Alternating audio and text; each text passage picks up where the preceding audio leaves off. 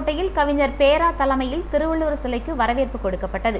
இலங்கை யாழ்ப்பாண் பல்கலைக்கழகத்தில் பிப்ரவரி 21, 22, 23 ஆகிய நாட்களில் நடைபெற இருக்கும் உலக திருக்குறள் 2வது மாநாட்டில் தஞ்சாவூர் தமிழ்தாய் அறக்கட்டளை சார்பில் 2 திருவள்ளுவர் சிலைகள் அமைக்கப்படுகிறது. சிலைகள் கன்னியாகுமரியிலிருந்து ஊர்வலமாக முக்கிய நகரங்கள் வழியே சென்னைக்கு எடுத்துச் செல்லப்படுகிறது. கன்னியாகுமரியிலிருந்து நெல்லை பாளையங்கோட்டை வந்தடைந்த திருவள்ளுவர் சிலைக்கு சைவ சபை அருகே தமிழ் அமைப்புகள் சார்பில் உற்சாக வரவேற்பு கொடுக்கப்பட்டது.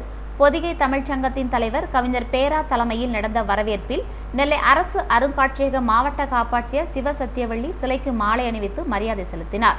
தொடர்ந்து 2வது சிலைக்கு பொருணை இலக்கிய வட்டம் புரவலர் தலவாய்நாதன் மாலை அணிவித்து மரியாதை செலுத்தினார்.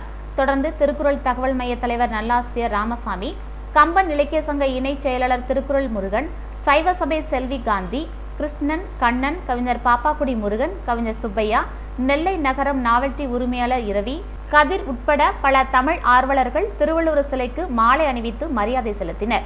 கன்னியாகுமரியிலிருந்து சிலைகளை தலைமையேற்று வழிநடத்தி வந்த சொல்லின் செல்வர் ஆவடிக்குமார் அவர்களுக்கு அம்பை கலைக்கல்லூரி பேராசிரியர் முனைவர் தங்கசெல்வி பொன்னாடை அணிவித்து சிறப்பு செய்தார்.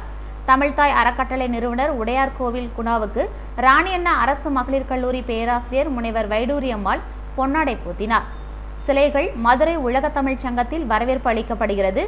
2/1/2020 சென்னையில் தமிழ் வளர்ச்சித்துறை அமைச்சர், தமிழ் வளர்ச்சித்துறை இயக்குநர் ஆகியோர் சிறப்பு செய்கின்றனர். தொடர்ந்து இலங்கை யாழ்ப்பாணம் பல்கலைக்கழகத்திற்கு கொண்டு செல்லப்படுகிறது.